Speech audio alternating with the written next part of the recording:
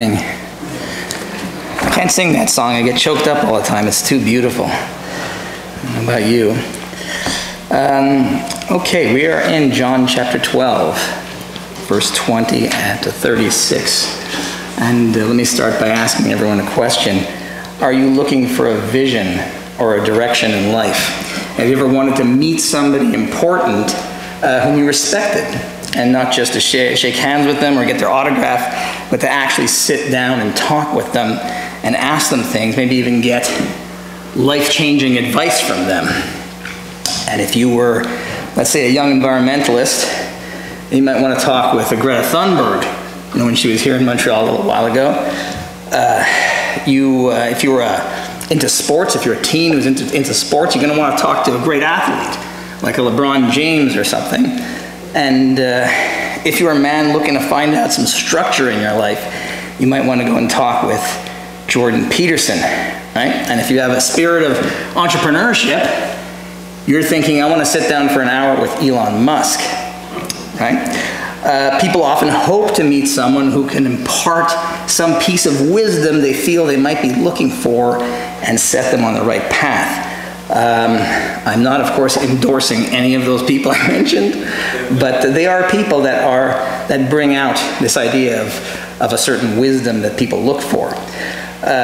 Decades ago, I actually went to see a Christian speaker who I really respected and listened to what he had to say. And after it was over, I asked him for a book recommendation, and he chose to give me a book that was 600 pages long, which I read. And truth be told, it had a tremendous impact on my life.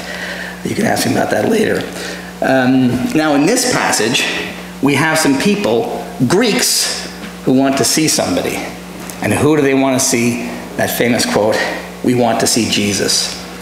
Now they picked a very interesting time to go and see Jesus. And we saw last week, Jesus rode into Jerusalem on a donkey. With a crowd, the city was packed solid with people coming for the Passover.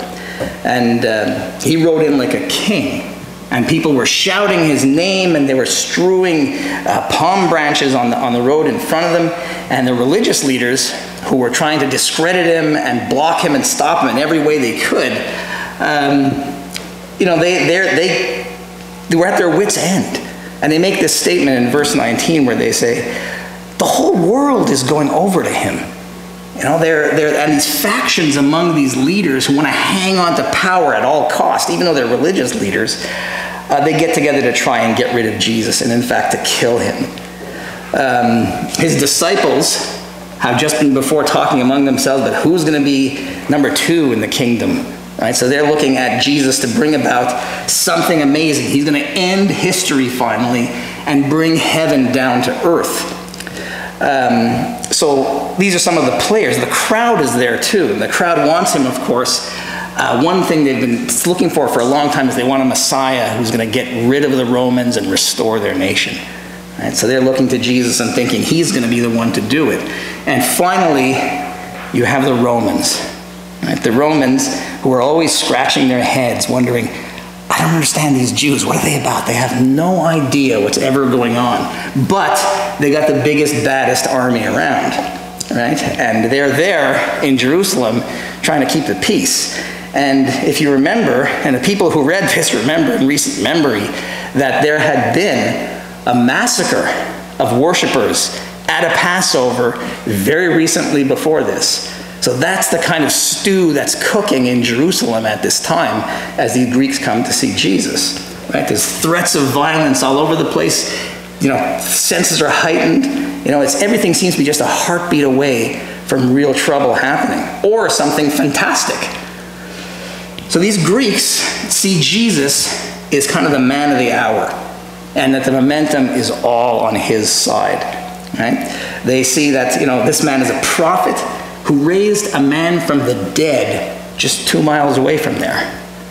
Right? So this is why, to them, they've heard so much about Jesus, and his name is on everybody's lips. Everybody's talking about Jesus in town.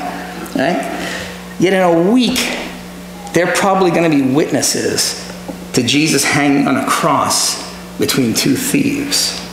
But for now, They want to see Jesus. Do you want to see Jesus? What would you say to Jesus? Maybe more importantly, what would Jesus say to you? There would be a lot riding on what Jesus said to you.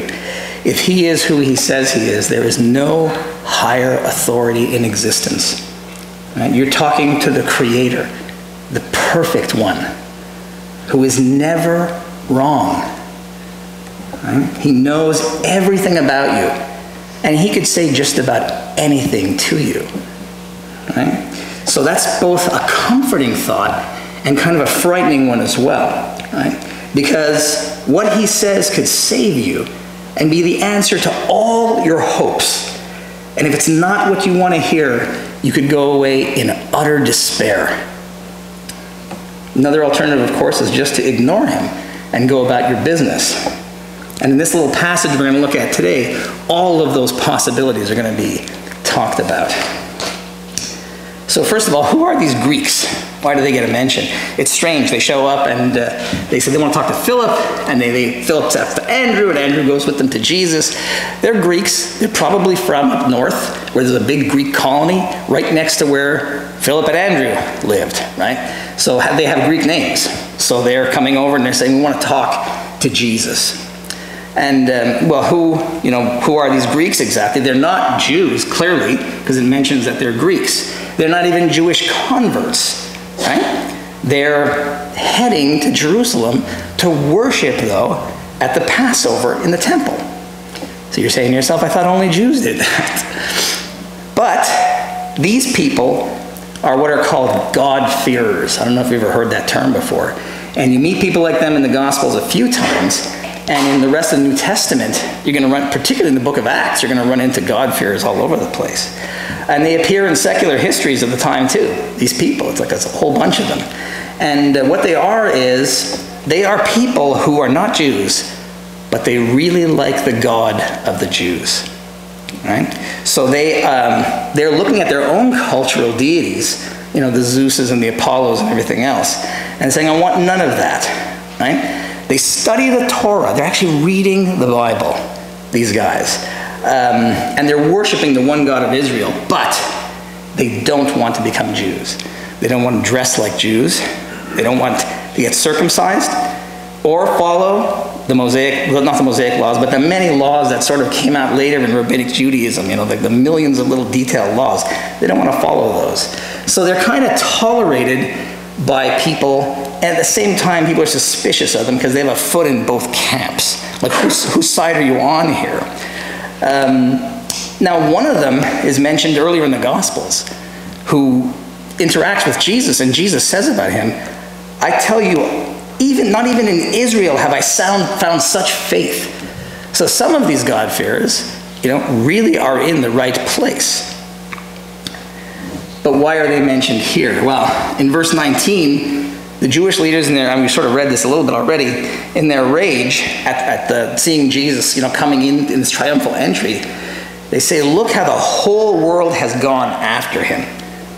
So what's the next thing John talks about? Here's some non-Jews. Right? Here are people. This is Jesus' message is not just for the Jews of Jerusalem and that country, but for the whole world. Right? It's for everybody. These Greeks are Gentiles. They're foreigners, they're strangers, they're outsiders. If you were raised in Israel and you were Jewish, you're like, these guys are not me. Right? And here John is saying, look, these guys too want to come and see Jesus. Right? This passage doesn't end, though, as many others do that we've looked at throughout the book of John. Oftentimes, when you see someone interacting with Jesus, at the end it'll say, many of those listening believed, or something like that. You see that in a few places. Sometimes even the religious leaders, some of them believe. But in this case, in fact, in verse 37, which is just outside of our text, it says that even after Jesus had performed so many signs in their presence, they still would not believe in him. Now that passage is kind of talking about not just the Greeks, but the whole crowd. But there's no indication that this interview ended particularly well.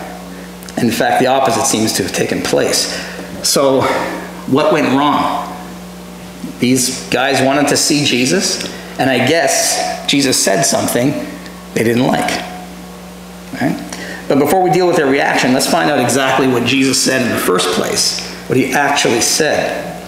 Now, out of curiosity, when you read that passage, verses 23 to 26, Jesus' answer to them, do you like what he said? It causes some disquiet sometimes as we look at that passage, and it's like, Jesus, what exactly are you asking of us?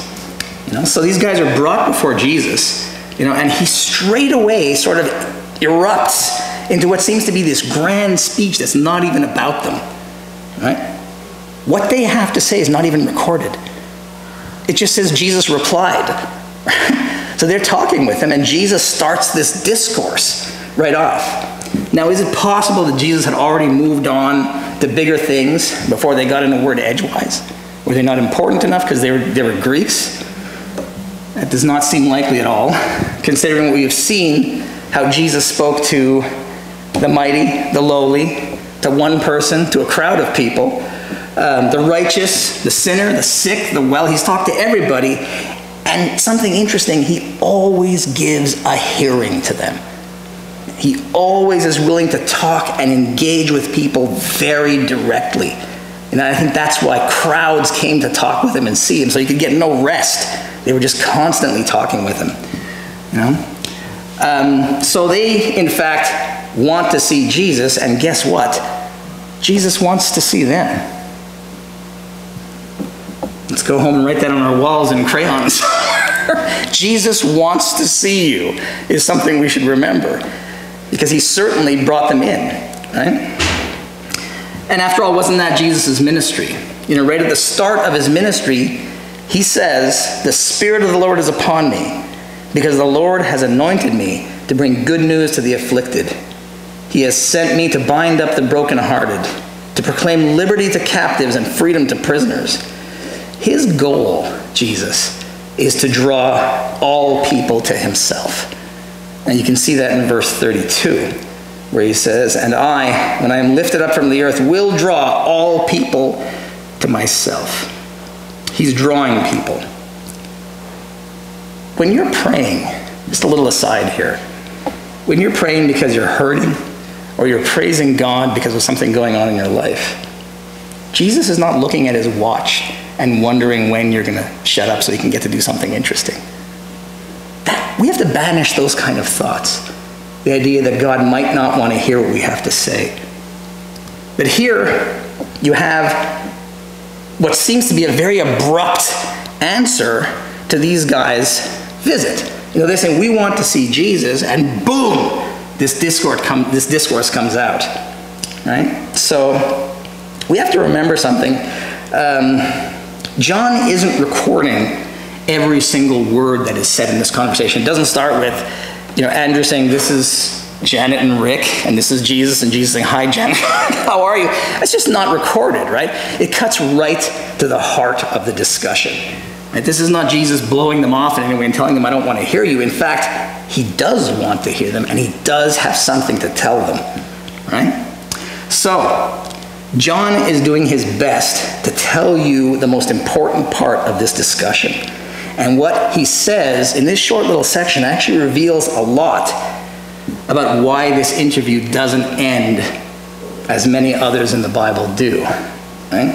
And there's a lot of them in the Bible you'll read where, Jesus talks to somebody, or it's in the Old Testament, where someone is talking with someone, and there's just this heart-melting moment, where that person finally turns to God and away from their life of sin.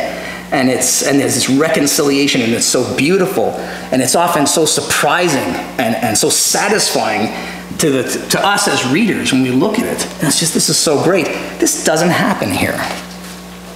Right? So what does Jesus say to them, and how does it end up in this way? Well, it says in verse 23, Jesus replied, "The hour has come for the Son of Man to be glorified." We want to see Jesus? His answer is, the hour has come for the Son of Man to be glorified. So where is this coming from? Well, the key might be right there in the word glorified, right? The hour has come for him to be glorified. Remember back in his first miracle in John, which we did here, where Jesus' mother was worried that if Jesus didn't do anything, this wedding is going to be ruined. Which is one of the strangest passages.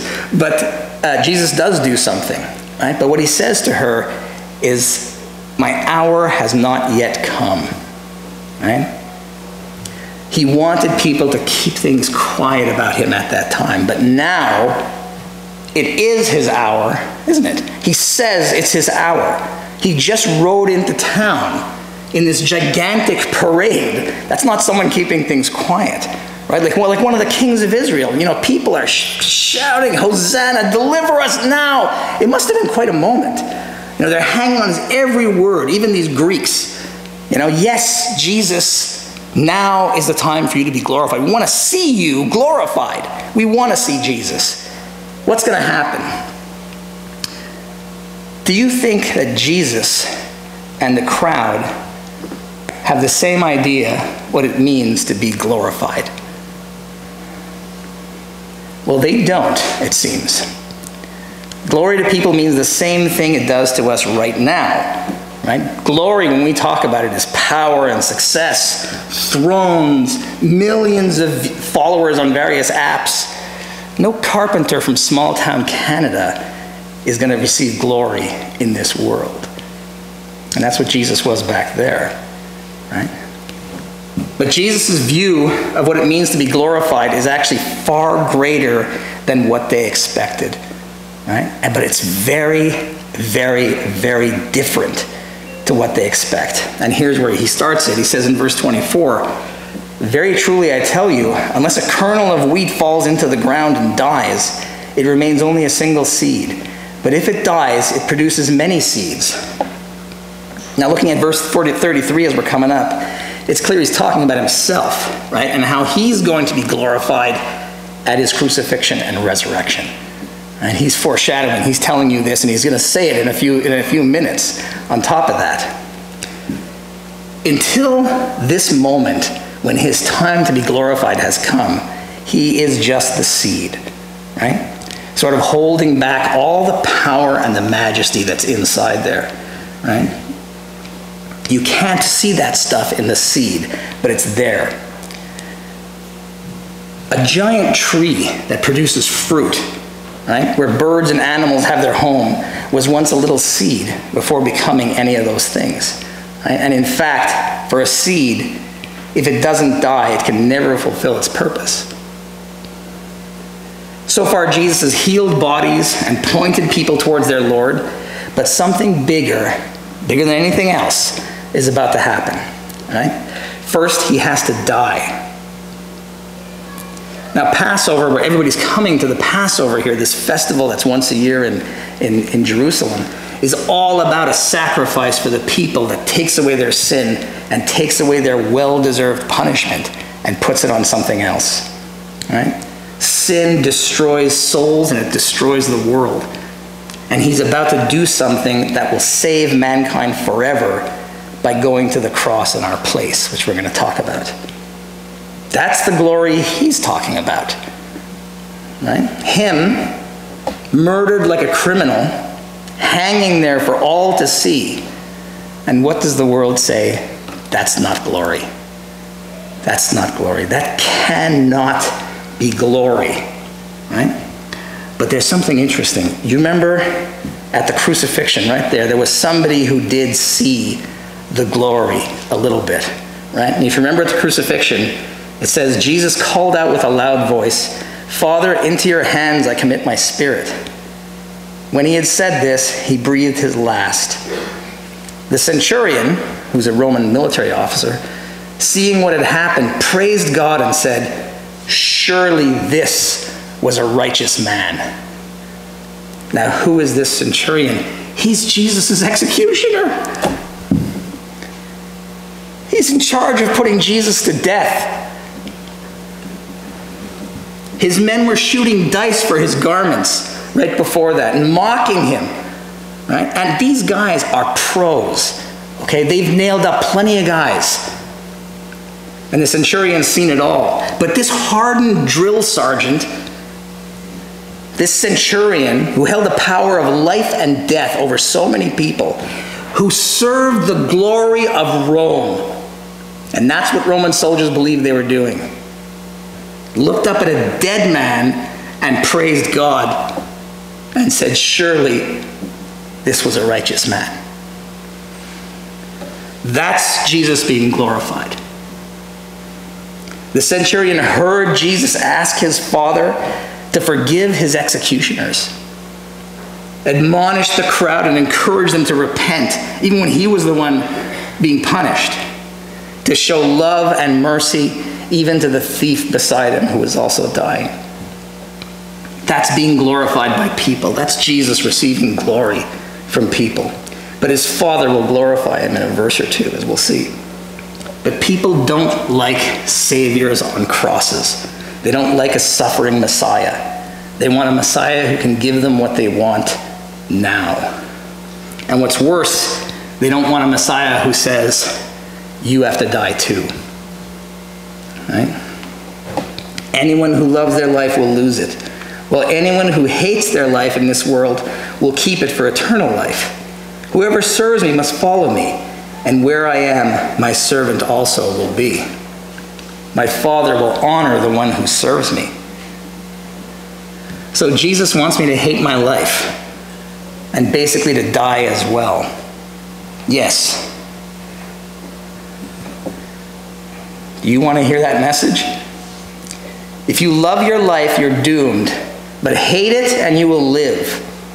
Now, what could Jesus possibly mean by this? Does the Lord of life himself want you to hate life and everything in it?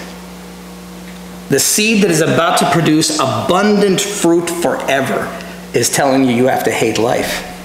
Hate your life. And you notice how the gospel talks so much about life and fruitfulness together. There's so much of that. You know, cast your burdens on me. You know, take on my yoke. We will produce great things. There's always this idea of life and expanding life. Is this the same Lord who said that if you follow, you'll produce a crop in life 100, 60, or 30 times what has been sown?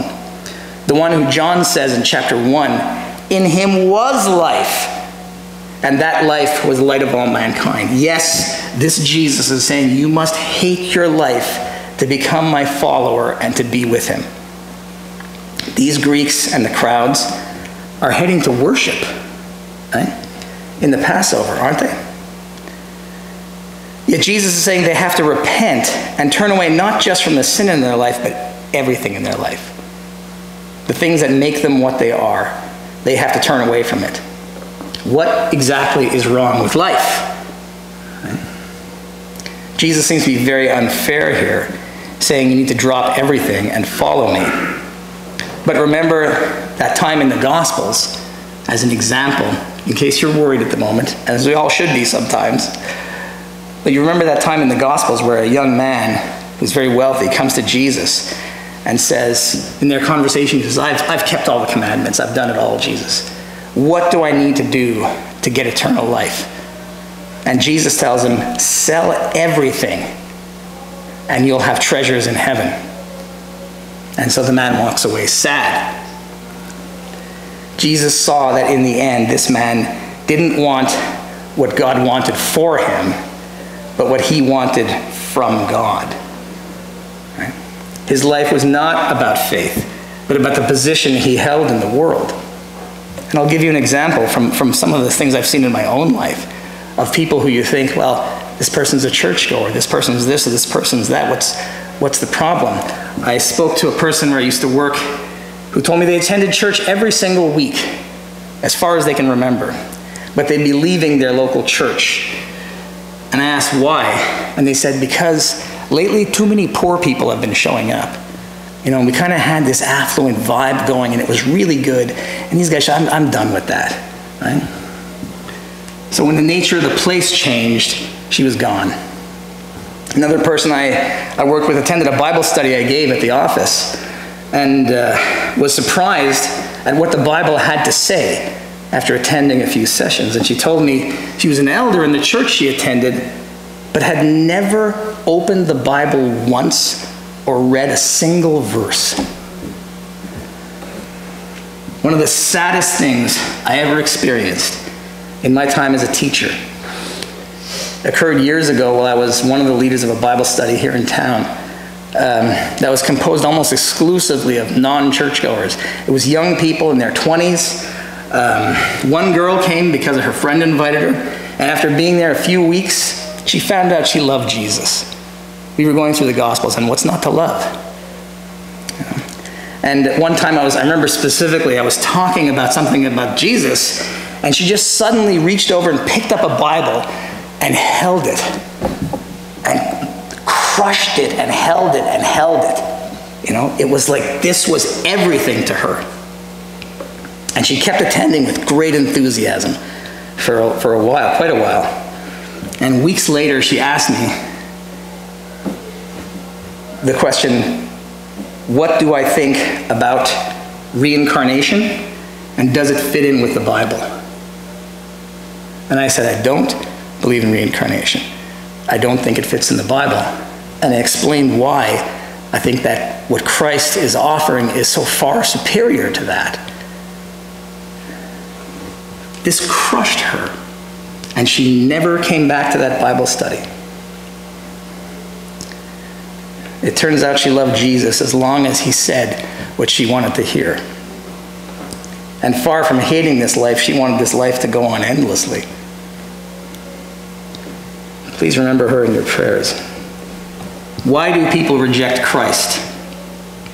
I think it's because they expect Christ to fix things in their life, but not to fix them. People complain endlessly about their lives, knowing that everything is bent and broken, but they still want to be captain of that sinking ship. From Jeremiah chapter 2, my people have committed 2 sins. They have forsaken me, the spring of living water, and they have dug their own cisterns, broken cisterns that cannot hold water. People's sin pollutes everything in their lives and the lives of people around them, but they want to hang on to that sin, while of course hating the sin of others. But God says people are broken cisterns. It's like something that catches water underground, you know, holds on to vast amounts of water. But he says you're cracked and broken, you can't hold water. So pouring more water in, which is the solution of the world, is never going to work. More of the same is never, ever going to be the solution. Right? People are living in an unreal fantasy that somehow they'll use the system to beat the system. That is the life Jesus says you must hate if you're going to follow him. He says, hate that life and follow me. My glory is real because it does something. It produces fruit that's eternal, filling you with joy. And it looks like these Greeks wanted to see Jesus to find out if he can fulfill their vision of the Messiah. But Jesus shattered that by telling them they had to give up on following themselves. How much does Jesus want to save these Greeks and the crowd? And how much does he want them to start living a life that will be an eternal life with him? Look at verse 27. Now my soul is troubled. What shall I say? Father, save me from this hour? No. For this very reason I came to this hour. Jesus is troubled in mind because he knows what he's about to face. Right? And it's real to him. It's just as real as it would be to you and I. Right? Just as he was troubled at the tears he saw at Lazarus' funeral, that when he saw these people crying, he himself wept, and wept deeply along with them, so that they could say, look how he loved him. They could be amazed by his love. Right? He came to die, to face death. And from Hebrews 12, talking about Jesus, for the joy set before him, he endured the cross, scorning its shame, and sat down at the right hand of the throne of God. Jesus did not come to teach us all kinds of good lessons about wisdom. He came so that he could save sinners, and that was only possible through the cross. Doing that would glorify his Father. How does that glorify God? Right? He shows the Father is a righteous judge. Not just a judge, a righteous judge who will not tolerate sin because he hates it. Yet he loves us so much that rather than punish us, he takes the penalty of sin on himself. Christ, the only sinless one, the only innocent, takes on the shame and the sin of all of us. So it's paid for. It's not forgotten.